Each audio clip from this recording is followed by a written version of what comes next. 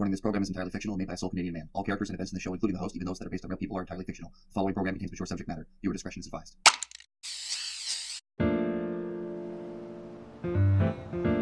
America, the land of opportunity, fueled by immigration and innovation, with just a touch of authoritarian despotism. Here in these glorious United States, there exists a vast criminal underworld stretching from sea to shining sea, and if you look closely at our utopian American settlements, you may just find the stain of criminal activity in more places than you ever thought possible. Tonight, on the season finale of Grand Theft Auto Geographies.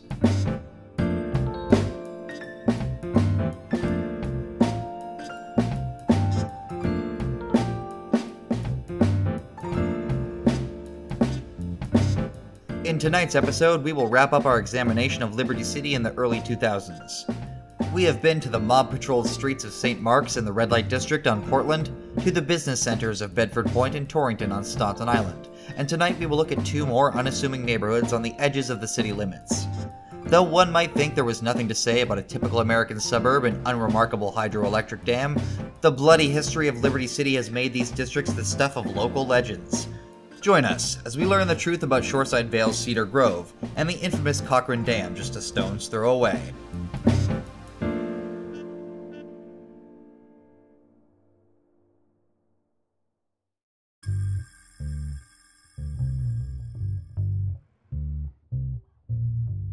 Cedar Grove is a district whose physical geography ironically matches its place in the city.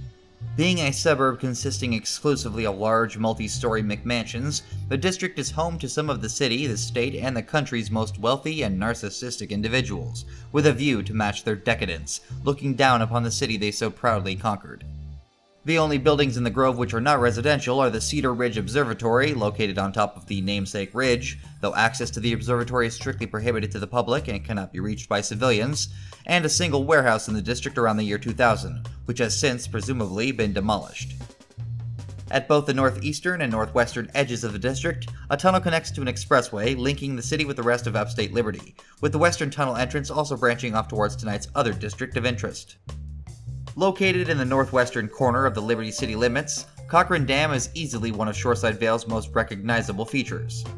The dam itself is one of the largest hydroelectric power plants in the state and powers much of the city and the upstate Liberty area, using the energy harnessed by the containing water in the Cochrane Reservoir.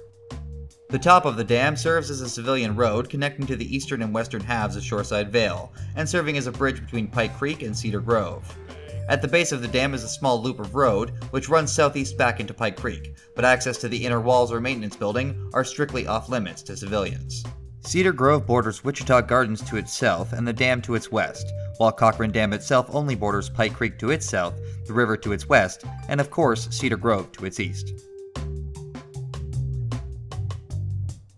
The history of Cedar Grove and Cochrane Dam are inextricably linked, as we will learn tonight. In 1998, during his rise to prominence as a businessman and media mogul, the infamous failed mayoral candidate Donald Love would take up residence at a mansion in Cedar Grove for a short time, where he lived in apparently complete isolation. In a complicated set of circumstances, Love would come under fire, literally, from the Colombian cartel, and be forced to flee the mansion and ultimately the city to buy himself enough time to strike back. 2 years later, in 2000, Uptown Yardie's leader King Courtney would operate briefly out of the district's warehouse, though it's unclear exactly where this building was. A massive shootout would take place at the building between Courtney and presumed Leone associate Mike, though both survived the encounter and it's believed the warehouse was soon after demolished. The next year, in 2001, Love would flee the city entirely after working with another infamous Liberty City resident, Claude, who wound up right back at the Love mansion when confronting his ex-girlfriend and now head of the cartel, Catalina, who had seized the mansion following Donald's departure. The details of what happened next are fuzzy, but according to witnesses, Claude chased Catalina all the way to Cochrane Dam, where a massive firefight erupted along the walls of the dam's inner courtyard. The fighting would conclude with Catalina's helicopter being shot down, and a death toll well into the dozens. Police would continue finding bodies for days following the massacre, and some sources even claim that among the dead was ex-wife to Salvatore Leone of the Leone crime family, Maria Latour. The district has also been known to be home to several other noteworthy residents, including the famous actor Black Lightman, and briefly, Tony Cipriani himself, who ironically would be the one to kill Lightman for Ned Burner, according to our sources.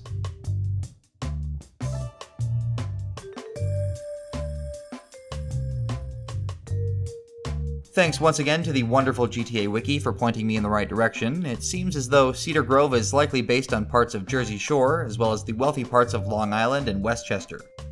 Once again, given how small and simple parts of Liberty City are, and especially the underdeveloped shoreside vale, it's hard to say for sure exactly what the developers had in mind when designing Cedar Grove, but any of the wealthier suburbs of New Jersey and outer New York are likely candidates. Given the similarity in the naming convention, it seems probable that the Jersey Shore was the most direct inspiration for Cedar Grove, but the presence of the nearby Cochrane Dam doesn't make it any easier to pinpoint. In fact, Cochrane Dam's placement in general appears to be a bit of an anomaly/creative decision, since there are no large hydroelectric dams in New York City or New Jersey at all. There is a hydroelectric dam in nearby Niagara Falls, but Cochrane Dam is much bigger when proportions are considered, and the dam's design is completely different, with the in-game dam more closely resembling the famous Hoover Dam at the Colorado River, with its 2 large intake towers. Who knows why Rockstar decided to include this dam in the first place, but it seems to me that it may have been chosen to simply serve as a set piece for the final fight against Catalina and the cartel. As a small nod to one of their developers, the dam is named after Adam Cochrane, credited on the GTA 3 website back in 2001 in lore as being named after someone important named Mr. Cochrane.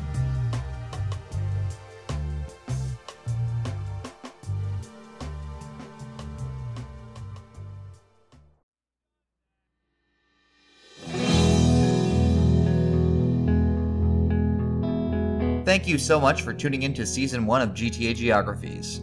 We have looked at nearly every nook and cranny of 3D-era Liberty City, and that means it's time to move on to the South Coast and the sunny beaches of Vice City. A couple of things though, going forward there will be some format changes. I will be restructuring the series to cut some of the fat and keep the episodes fresh. But one thing I have decided is from now on, Geographies will be every other Friday instead of every Friday. This will give me time to make the episodes longer, more detailed, and more accurate, and avoid burnout/content fatigue as well as rushing. My goal is to make this channel 100% fan-funded, so consider joining my Patreon starting in June, as I will be restructuring things so you can get more stuff for less money, and thank you to all my viewers and patrons so far for all of your support.